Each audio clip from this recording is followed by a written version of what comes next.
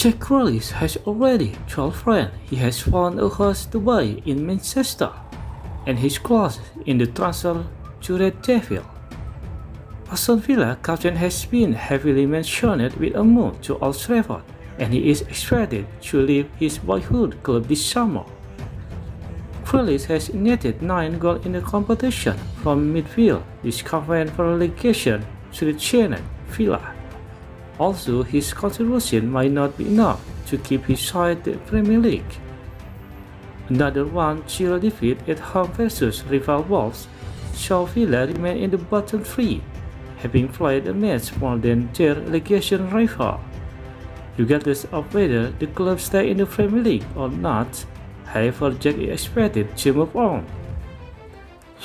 United in his perfect destination, and he is now identifying a place to live, should he complete his transfer to Old Trafford, according to the Express.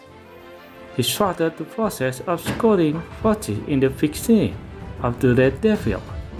Carrington based earlier this year and has informed friends he has found somewhere.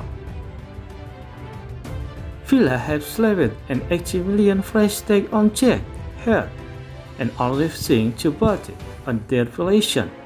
Ole said at High-Full that fee will drop if the Villa fail to beat the drop.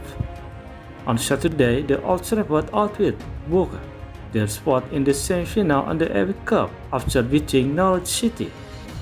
Audience eagerly hoped the club in front before Todd Cantwell developed things up to force extra time. The club survived nearly the entire 30-minute period, and despite of being down to 10 men after Tim Cross was sent off by defender Harry Maguire, followed up with an 118-minute winner to send the Red Devil into the Final Four.